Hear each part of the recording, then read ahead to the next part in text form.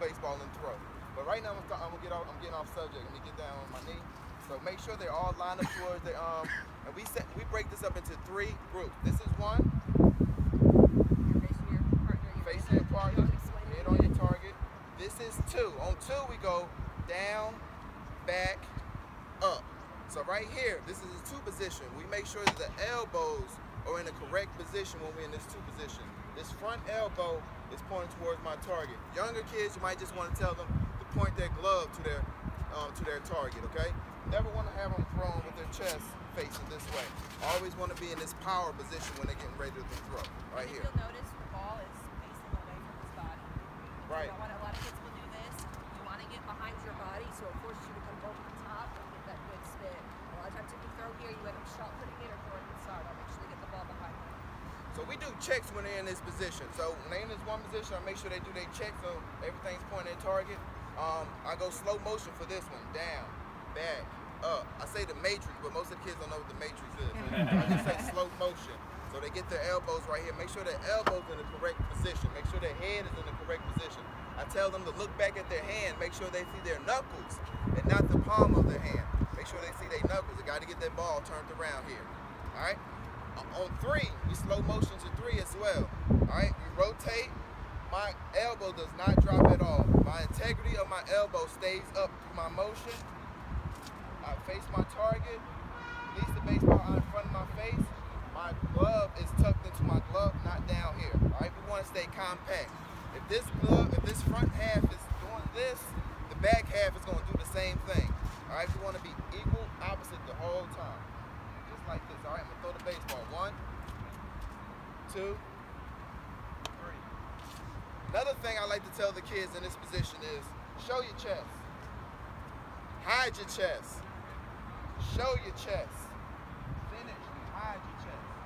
Alright? That's another thing I like to tell the kids. It sticks in them. Also, tucking their glove. They don't understand that they have to tuck their glove every time. So 2 things I like to say in tucking their glove is glove love. Have your glove close to your heart, okay?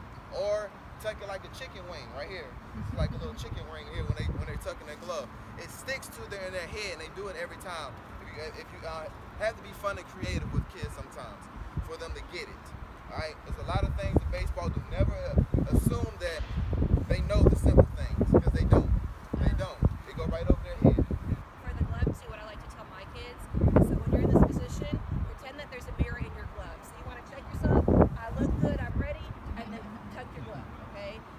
The reason with that is a lot of kids have really lazy glove sides, which means that when I go to throw, I'm doing this, which usually makes this arm go this way, or I just drop it and I'm not pushing against it. Just like when you hit or when you pitch, you need to push against your opposite side. So if I'm just kind of loose and lazy here, this is going to be loose and lazy. If I'm real tight and push off against this side, I'm going to throw the ball a lot harder.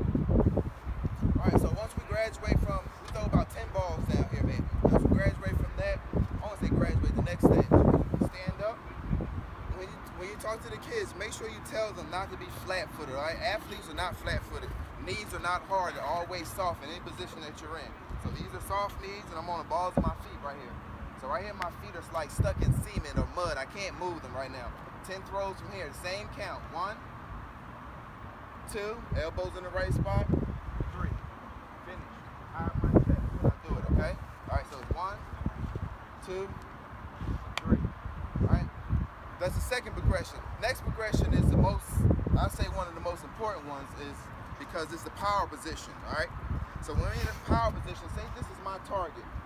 I'm throwing to her. This is my target, so I'm going to have my glove closest to my target. All right, in this power position, we get them here. Again, soft knees on the balls of your feet, right here.